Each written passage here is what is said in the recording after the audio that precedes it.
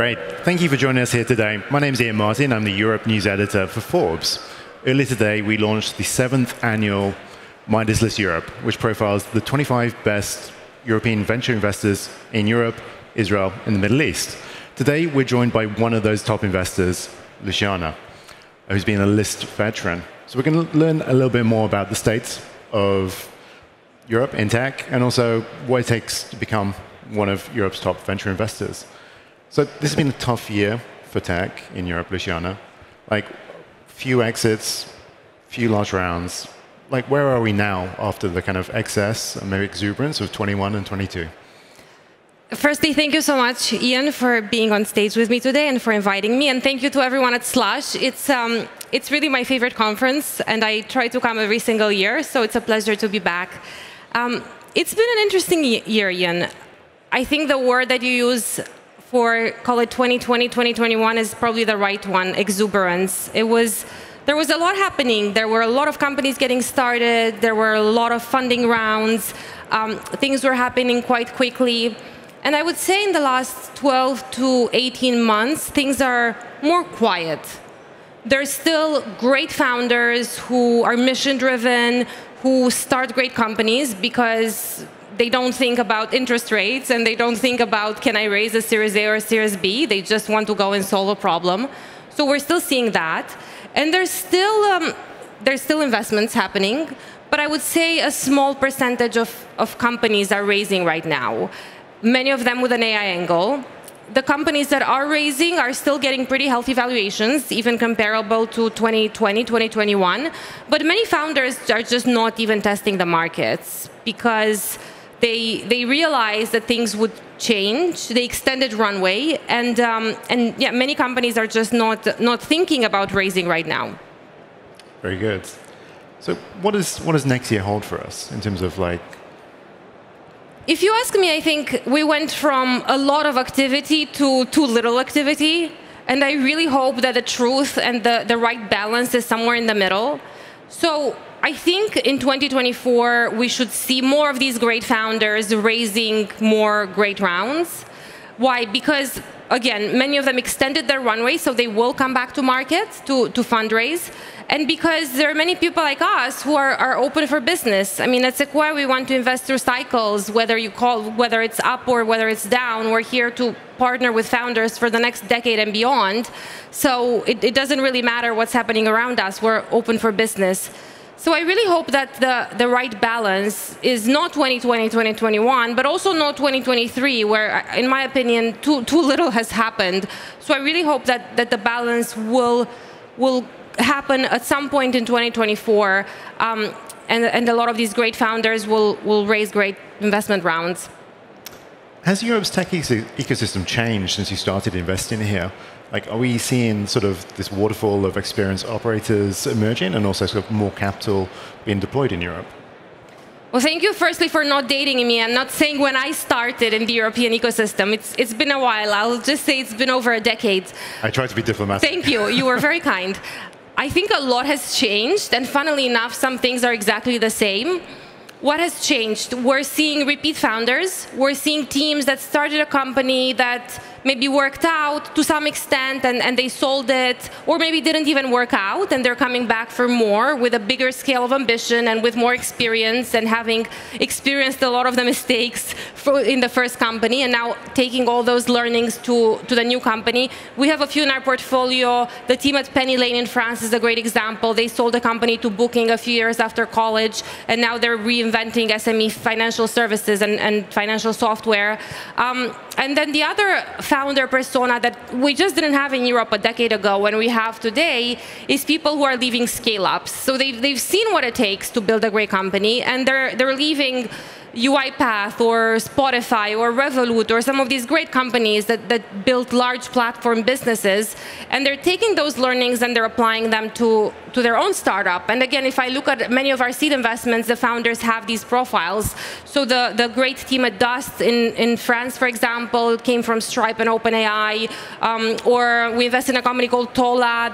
The founder came from Plio, and we're very excited about both these founder profiles. But some things are the same, and what's that? You know, we still see really ambitious first-time founders that start in unusual locations, and that's the thing that I think is the magic and the challenge of Europe. It's not as concentrated in one or two areas. There's not one Silicon Valley in Europe. There are many ecosystems, and great companies really start everywhere. So of course, the obvious hubs are still London, Berlin, Paris, but just to give you an example, our last 2 Series A investments were actually in Munich. So yes, it's a large city, but it wasn't until recently, at least, the most obvious ecosystem, and we see that growing. UiPath started in Bucharest, Romania. You know, I have a bias, I'm Romanian, but I would not have thought so maybe 7 or 8 years ago. I would not have predicted that. So I think that's the magic of Europe, and I don't think that will change. It will continue to be fragmented, and we will continue to have these wonderful local ecosystems and first-time founders starting in these wonderful ecosystems. That's great to hear. I know you've talked before about looking for outlier mindsets in the best founders. Yes. What's the mindset of a Sequoia investor? And like, what are your practices in order to find the best new founders?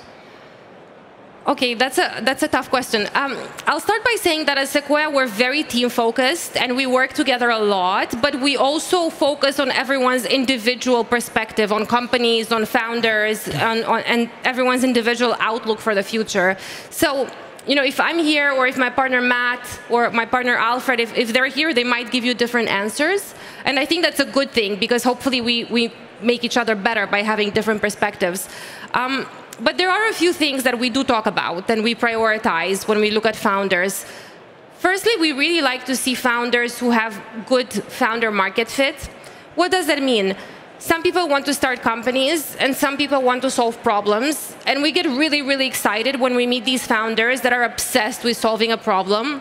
Oftentimes, this comes from having experienced the problem themselves, not having just witnessed it, but having really experienced it. So that's something we get really excited about when there's that sort of mission-driven approach to solving whatever it is that they're going after. So that's one thing. And there are 2 other things that we think about a lot. In my opinion, if there's one indicator for a company's future success, it's speed of execution. Just getting stuff done, getting it done and getting it done quickly. And you will make mistakes, and that's absolutely okay.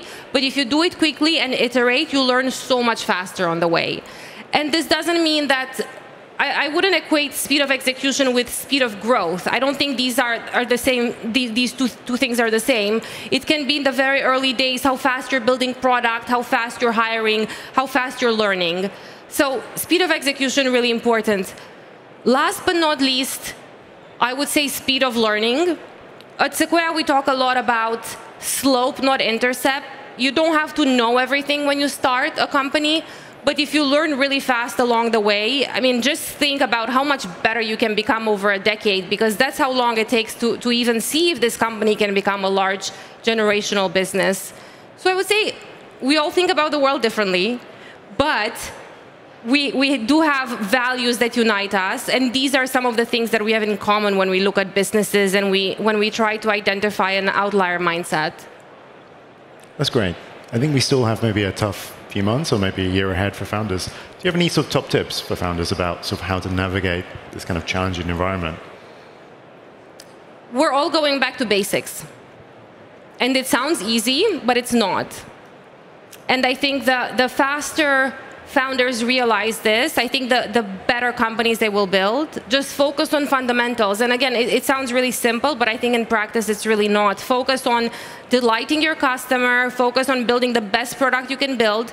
If you don't have that much capital to invest, my 2 cents, over-invest in product and technology, not necessarily in go-to-market in the second, and just build the best product you can build. Focus on your unit economics. I think it's as simple as that. And honestly, stay strong. There are periods of ups and periods of downs, and I don't know one company that became really, really large that didn't have some ups and some downs as well. And I think that it takes that extra level of resilience. And in my opinion, things are actually already starting to look better, both from a macro perspective and from an investing appetite perspective. Again, we're certainly open for business. We're certainly speaking with founders every single day and want to partner with those great founders, both in Europe and the US. That's great. Luciana, thank you for sharing your insights. Thank you so much for having me. Again, I love Slush. Thanks for having me here. And thank you, Iain, for the great questions. Very kind. Thank you.